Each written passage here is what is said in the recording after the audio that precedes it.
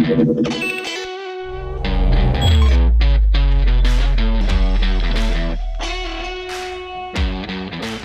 right, section 3, media elements on your project page. Again, the big fail, most common fail that I've seen on project pages is students believe that they're just supposed to include a picture of their finished product. That's lame. That doesn't tell me anything. So no, we're looking for lots of iterations. We're looking for lots of works in progress. We're looking for funny fails. If you have those are great. If it's a collaborative group project, we're looking for group photos. If you are interviewing anybody from an empathy standpoint, it's pictures of interviews. So it's thumbnails, it's rough drafts. Now, let's take a look at what it takes to get a LP for media. If your page doesn't include any media, images or video, it's text only, that's sad, actually. That's pretty sad. That's an LP. So P is your page includes 1 to 2 media elements. I'm being super nice with 1 to 2, by the way. And I'll show you why in just a minute.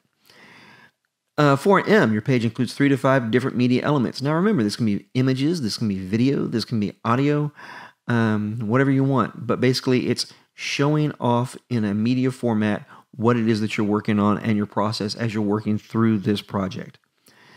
So media, images, videos that show iterations or a progression of work. This can include failed attempts.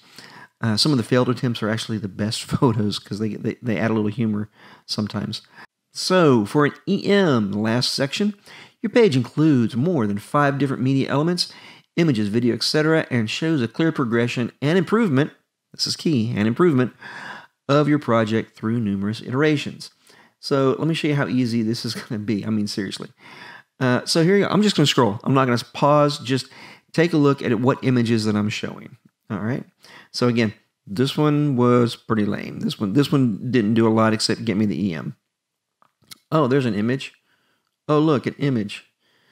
Image, image, image, image, image. Oh, lots of images. And this isn't even all of these. I had like 24 or at least pictures of books. I didn't want to put all of them on here because that would have been like overkill. So I just put 4. Oh, look, image.